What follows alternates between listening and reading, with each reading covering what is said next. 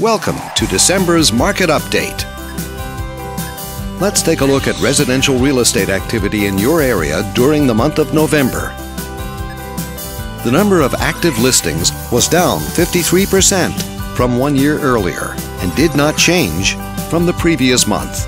These latest figures mean that buyers had a more limited selection of homes to choose from compared to the same month the previous year. As you can see, the median listing price for the month was just under $1 million. Compared to last year, the average number of days that units spent on the market before being sold was up 40%. This higher number of days may signal a slowdown in the local inventory turnover rate.